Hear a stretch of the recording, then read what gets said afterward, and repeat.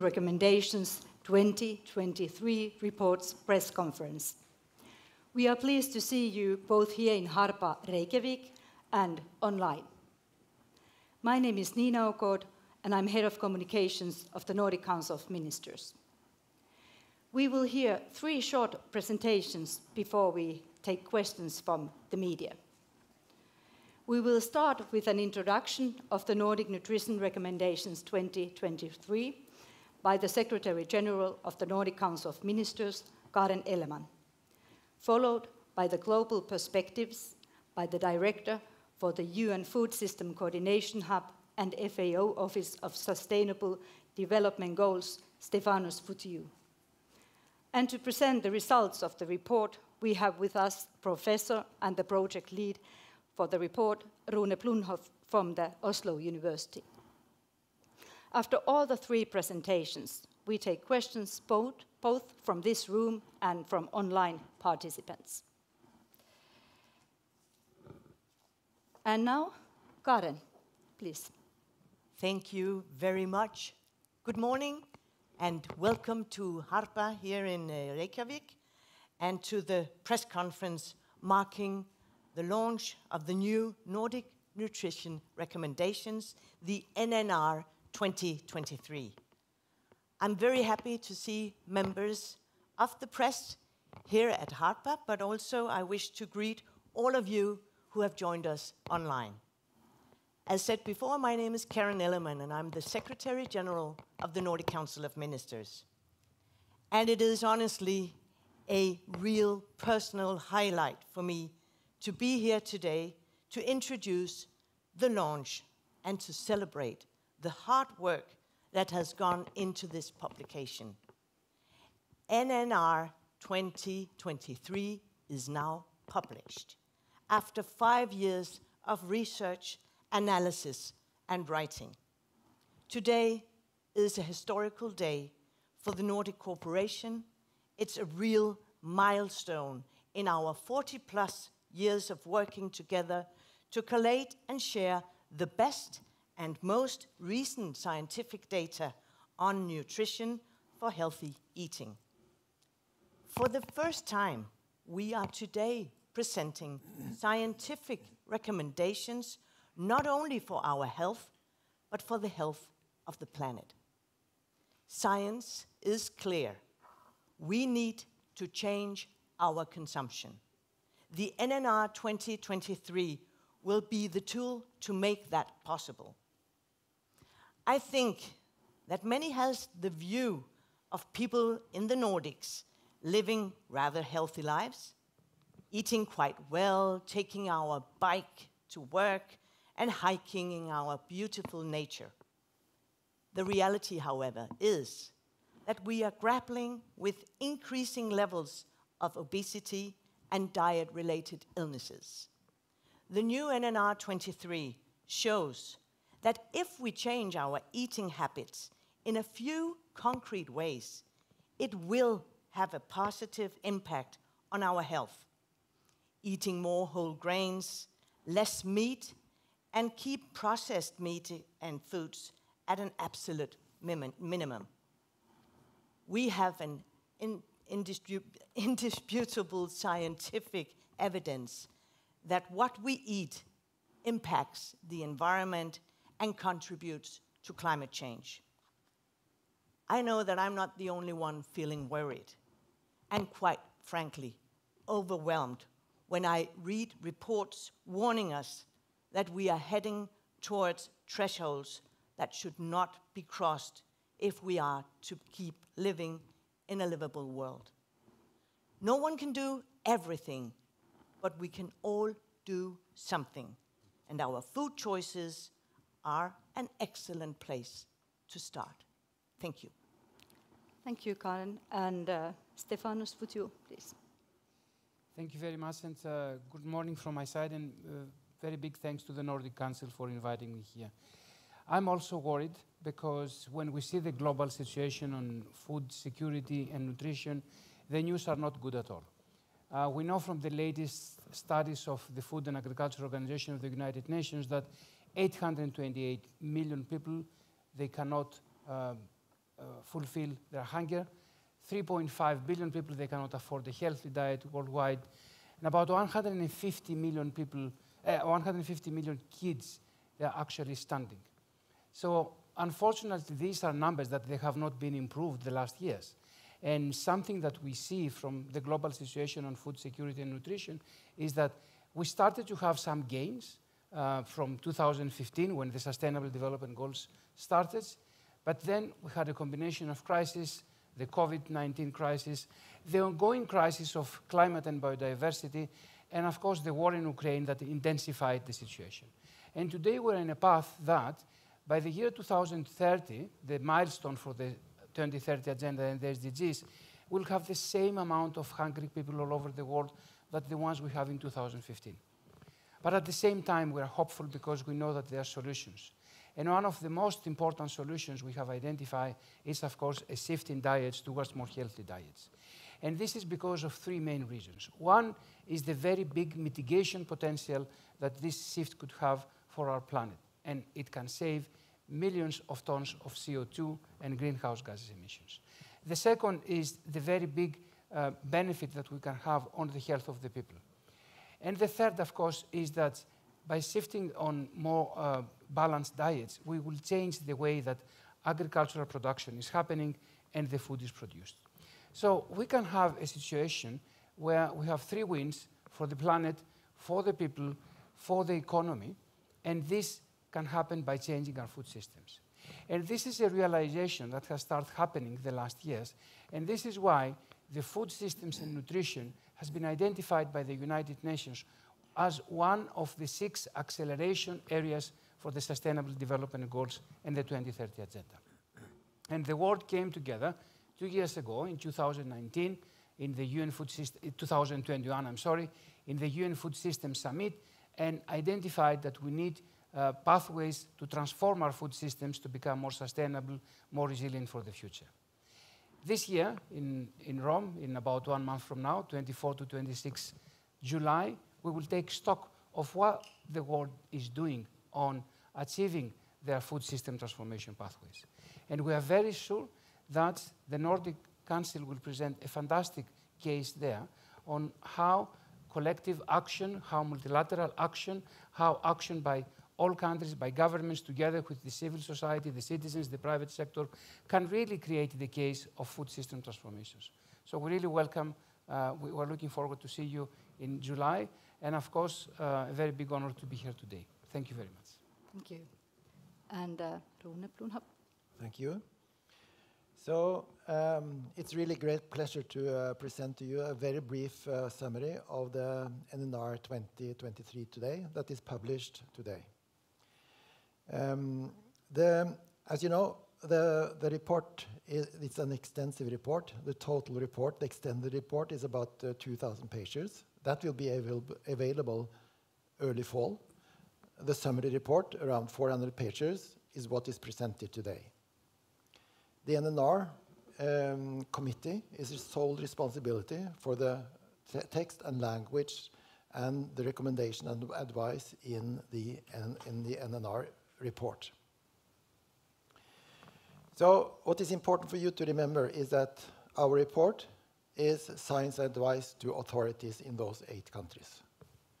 Then the 8 countries, authorities, should then implement this in their national regulations and policies. So, and then I think it's also really important for you to know what is included and what is not included. What's included in the report is updated nutrient recommendations. We have also included a framework for national dietary guidelines based on both on the effect of food consumption on health and the effect of the environmental impact of our food consumption. What has not been included is other dimensions that are related, such as food production, self-sufficiency, food security, food safety, animal welfare, socio-cultural aspects, and many other aspects. Those aspects need to be dealt with locally in each individual country. So this report involves health and environment.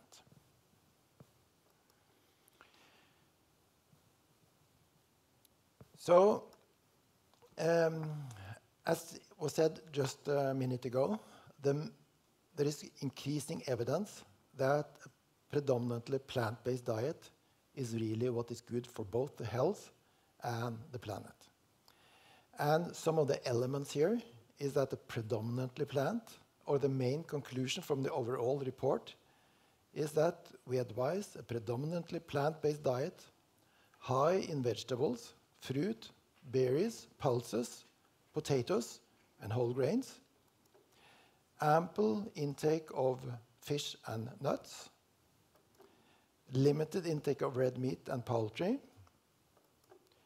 moderate intake of low-fat dairy products, and minimal intake of processed meat, alcohol, and processed foods containing high amounts of fats, salt, and sugar. So this includes, and the reason for these formulations of guidelines is both environment and health. We have been very specific what is based on health and what is based on environment. And for all advice, none of these advices are in conflict with health. Health is always considered first, then we adjust the guidelines so that it also can improve or reduce the environmental impact. So more specifically, here is a short presentation of what is based on health and what is based on environment. We have an advice on increasing the amount of intake of fruit and vegetables and berries to 500 to 800 grams per day. Eat a variety of vegetable fruits and berries, and that is based both on arguments from health and environment. The same with cereals. Consume at least 90 grams per day of whole grains. Pulses, significant part of the regular diet. When there is a clear dose-response curve, then we formulate quantitative guidelines. If there is a convincing evidence, strong evidence, but not available a very clear dose response, we have qualitative guidelines, such as pulses. For nuts, 20 to 30 grams per day. Fish, 300 to 450 grams per week of fish from sustainable managed stocks. And then we also have potatoes. And potatoes, the main argument for including increased consumption of potatoes and include it as a significant part of the regular diet is environmental reasoning. Then moderate consumption, which is based on both on health and environment, milk and dairy from 350 to 500 grams per day, or milliliter per day. And the main reasoning for that is that they are important sources of nutrients, some essential nutrients that we need, and it's not quite easy in the Nordic and Baltic diet to get those nutrients from other sources. So that is the reason, and that is also, we say that if included from other sources, those nutrients, it would be beneficial for the environment to reduce milk beyond these levels. Then we suggest that we should reduce the consumption of red meat. There is a very clear dose-response curve up to that increase the risk of colorectal cancer around 350 grams per week. So we suggest that the maximum amount of red meat should be 350, but preferentially should it be considerably lower due to environmental consideration. Sweets, a limited consumption. Processed food and high in fat, salt, and sugar, also a very limited consumption. For alcohol, no safe limit, lower limit. Previously, it was suggested that low or moderate alcohol could have a beneficial effect, reducing the risk of cardiovascular diseases. This type of research has been weakened the last decade. So today, the recent evidence do not suggest a protective effect of alcohol on cardiovascular diseases. On the contrary, there is an increased risk of cancer that has been strengthened considerably in the last few years, and there is no lower limit for alcohol consumption. Processed meat, as low as possible. All of those are arguments are based both on health and environmental arguments.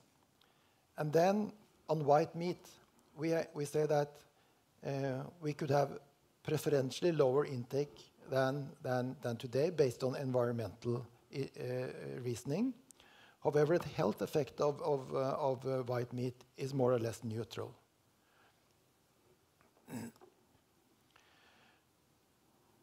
So that is the food-based dietary guidelines, our recommendations for food-based dietary guidelines in the Nordic and Baltic countries. Then it comes to the nutrients.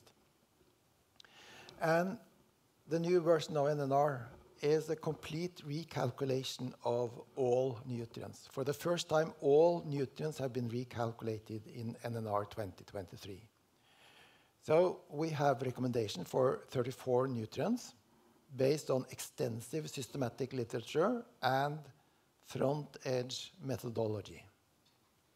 And some nutrients receive dietary reference values for the first time, such as vitamin K, biotin, pantothenic acid, choline, magnesium, manganese, molybdenum, and fluoride. So they, for the first time, have dietary reference values in NNR. And due to the recalculation and the updated methodology, there are also many changes for the other nutrients. Many have small changes, but there are also a few that have rather large changes. And those changes that are more than 20% is vitamin E, vitamin B6, folate, B12, vitamin C, calcium, thiamine, zinc, and selenium. So this is a very brief summary of the extensive report. Now we have delivered our report, and I think it was very brave that Nordic Council of Ministers 5 years ago commissioned a report not only updating nutrient recommendations, but also specific diet guidelines on different food groups, and most importantly, report that integrate environmental impact of our food consumption. So now we have submitted the report, and now it is up to the national authorities in 8 countries to implement and formulate policies in accordance with the framework. And we are waiting anxiously to see how this framework will be implemented. And I also know that the world is watching. Thank you. Thank you. Thank you.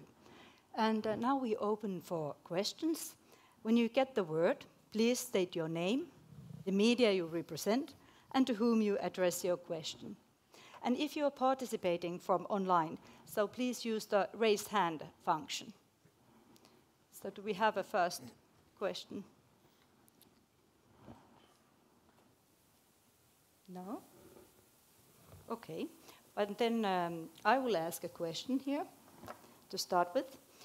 And this is to actually everyone to start. But if we start with you, Stefanos, what potential do the results of the report hold if you think a little bit holistic? You mentioned economics and maybe some other thoughts.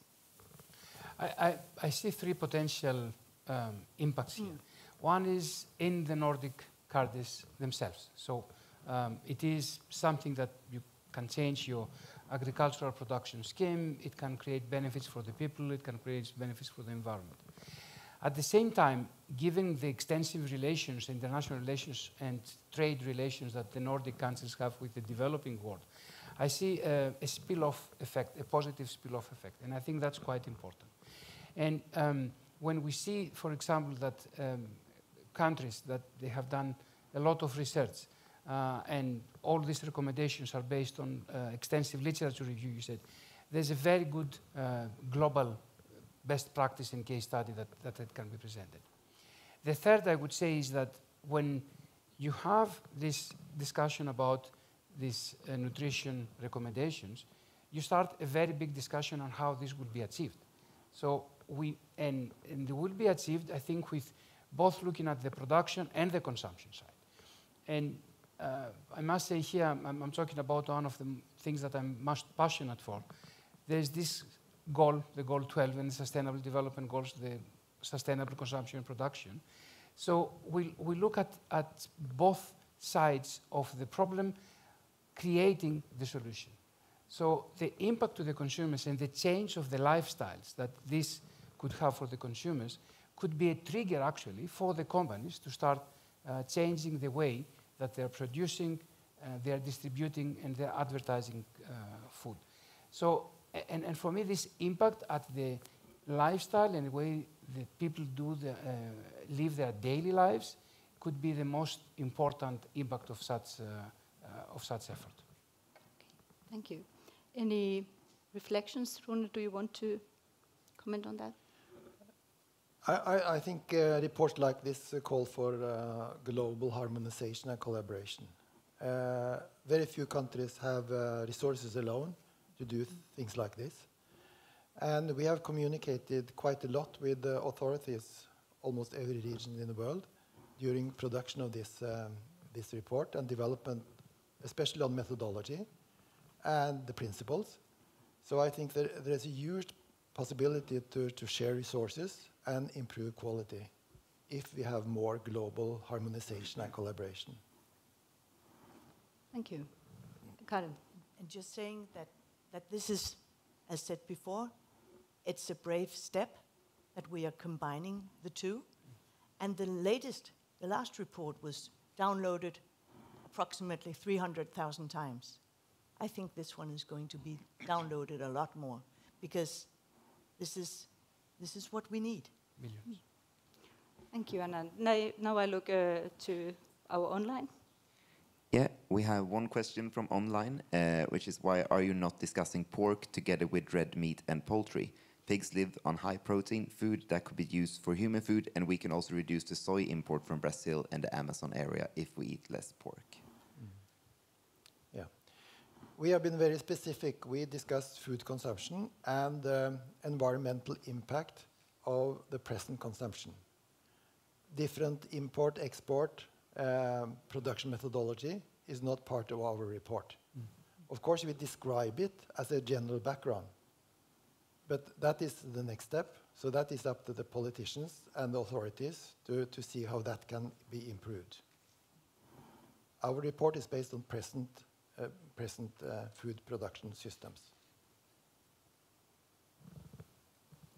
Any more questions? Any questions from the ARPA? No? Okay, then I have one more question. So what do you think happens or should happen next?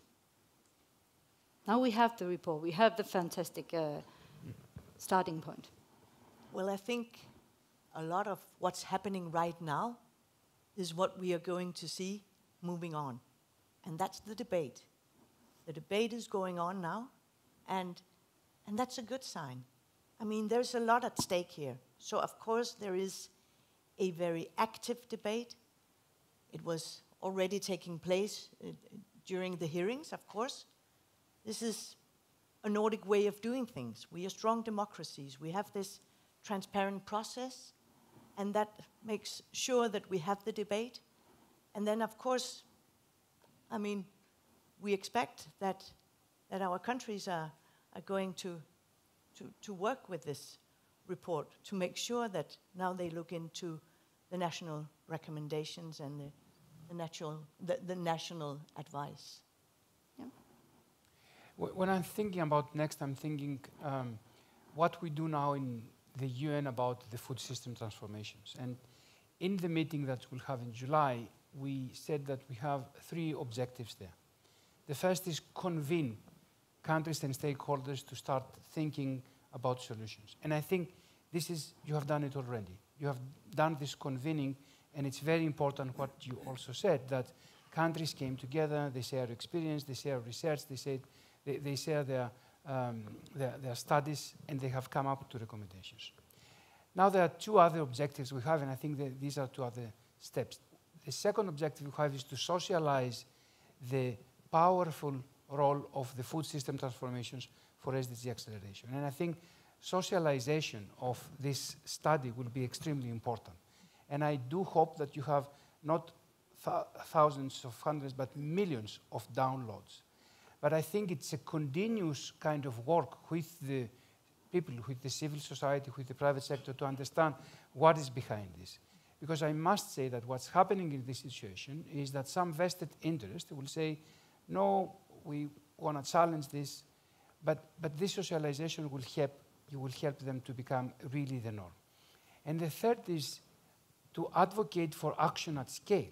So this will not happen with small pilots, and if a couple of families or a couple of industries will be interested. It needs to go to the millions of the Nordic people and to the thousands of farmers and to the corporations and to the companies you have. And this advocacy for action at scale, it will really require, I think, to bring together different means of implementation. Finance for sure. So I think it's going to be quite important to have a step to see what it will take from a financial and investment point of view to make this the norm for all Nordic people. Governance, of course, and then capacity development and continuous research, data, and knowledge management. There has been a lot of debate already, and more will come, I'm sure. And that is what we have invited. We have designed a very open process. We have had public consultation for 1.5 years, of more than 60 publications, background publications. So we really like this type of openness and transparency. And we have, we have also, through this process, we have received a lot of extremely excellent questions so that we can improve the science, the messaging, the communication, and improve the language. So I think this democratic, open process is really important to increase the quality of the final report. And I like this type of openness. And then, of course, there will be a lot of political debate, and that is very welcome. Thank you. I think we have one more question. Yes, so the UN has several times pointed out that the ocean as a more important area to get our food from. Has this report strengthened that? And then connected to that question, we have a second question about if you could give an example of what sustainable fish stocks, what are those? How do you define sustainable fish? Yeah, it's a difficult question. It's a large question, and it is discussed in our background papers. So I would suggest that the interested person would go into those background papers and look at those definitions and those details. It's an extremely large and complicated issue, but important issue, of course. Yes, please.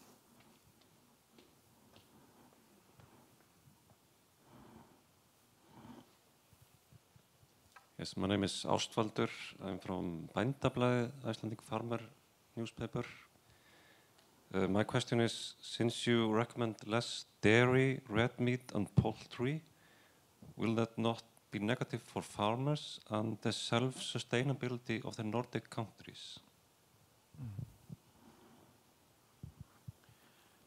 Rune, maybe you take this. I can respond to that. That is something we do not consider. We report on the food consumption, impact of food consumption. Next step is to see how can this be implemented in the Nordic countries, locally, in a local context, in the various countries, which are quite different. So, but there is a huge potential also in the Nordic countries to increase the production of plant foods. So I think this will be a very interesting discussion that we can start with now.